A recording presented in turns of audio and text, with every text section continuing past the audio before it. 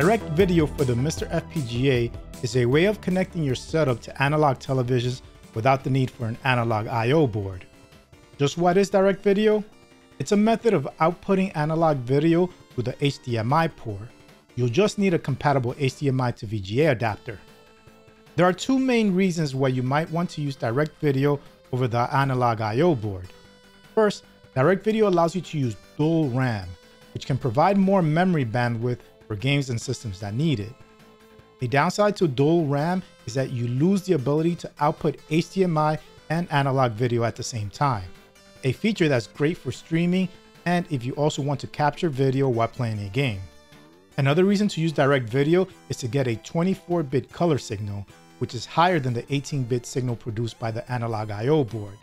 This can result in better color accuracy, but it's a feature that's also rarely used by cores.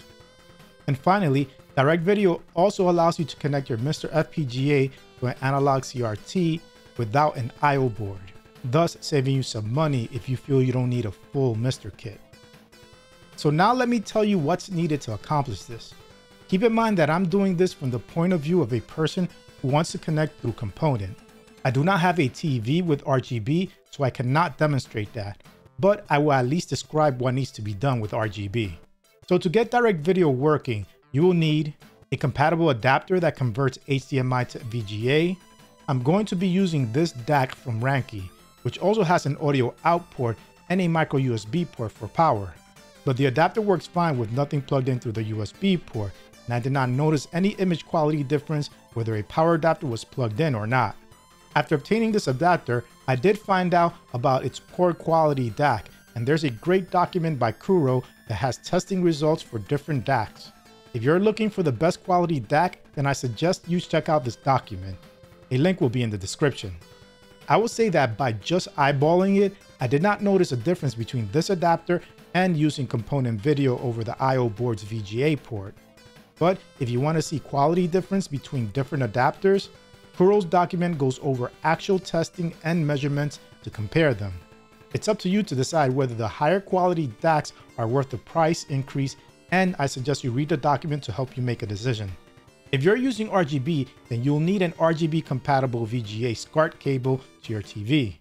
There are also options for VGA to BNC if you need that instead.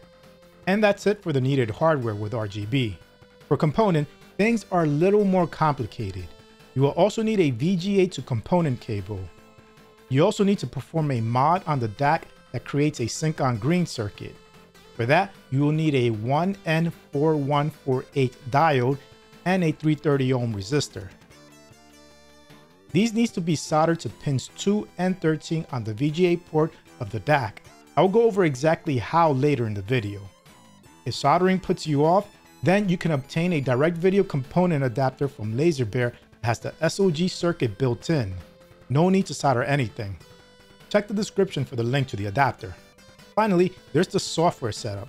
For both RGB and component, you will need to modify the MiSTer INI file, which I'll show during the setup process. So now that we know what's needed, let's start with the hardware setup. I'm going to first perform the SOG circuit mod that's needed for component. If you're using RGB, you do not need to do this, so you can skip this part. This is what needs to be done for the mod. You must first solder a 330 ohm resistor to a 1N4148 diode, then solder the diode to the VGA port's pin 13, and then solder the resistor to pin 2. And to do this, I'll first open the adapter to get into the internals. The tool I'm using to do this is part of an iFixit kit I have. Just pry the front cover where the VGA port is. Then you can pull out the PCB.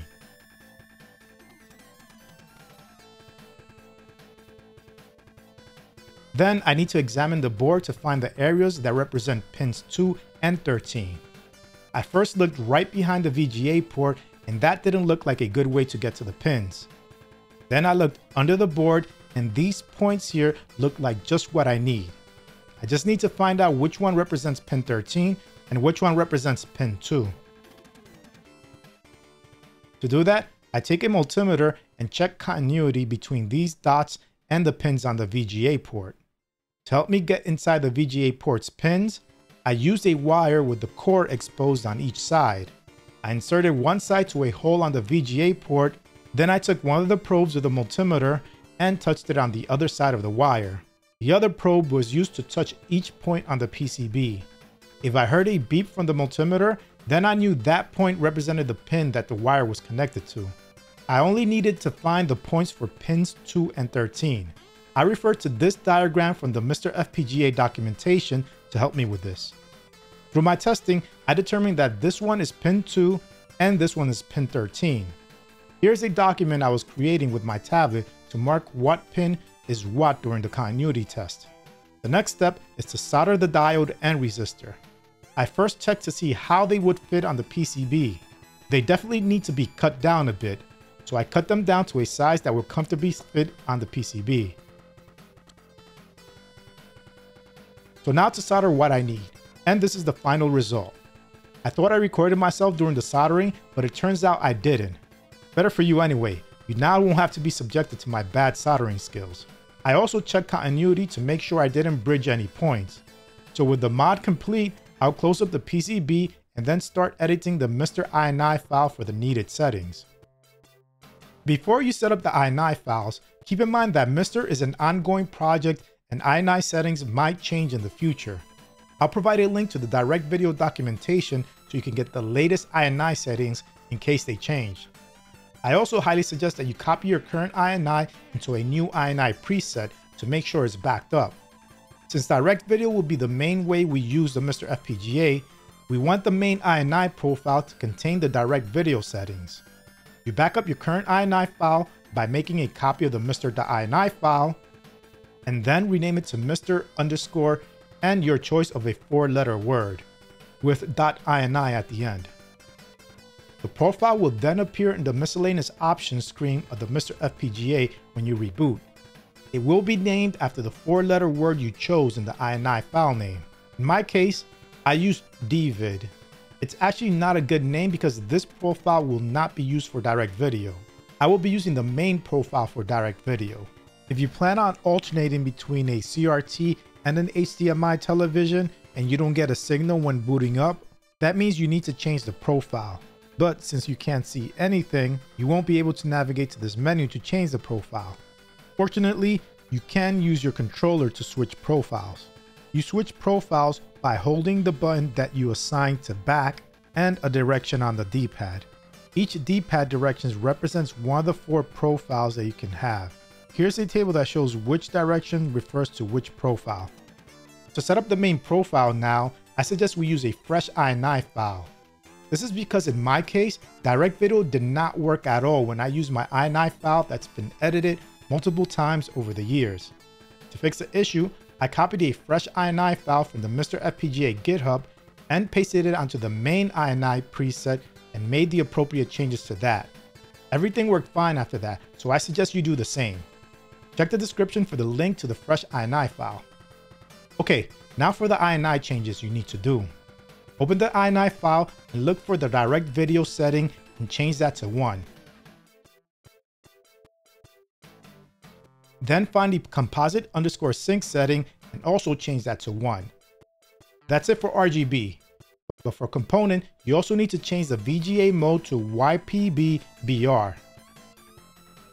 Also, some adapters don't produce full range RGB, so you will have to set the HDMI range for them. In those cases, you will have to set the HDMI_limited value. On the Ranky adapter that I use, I set HDMI limited to 2. Save the file. Now connect everything together. This means that you take the VGA adapter and plug it into the HDMI port of your MiSTer. Then take the component or RGB cable and connect it to the adapter's VGA port.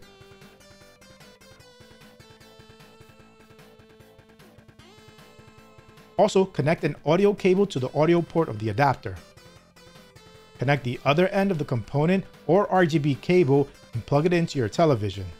And also connect the other end of the audio cable to your television or any external speakers you may be using. Reboot or turn on your MiSTer and you should be getting a direct video signal now. If you plan on using both HDMI and direct video, make sure your MiSTer is turned off when switching between an HDMI cable and the direct video adapter. On the MiSTer FPGA Github, we are warned that plugging and unplugging a cable from the HDMI port while the MiSTer is still on can damage the port.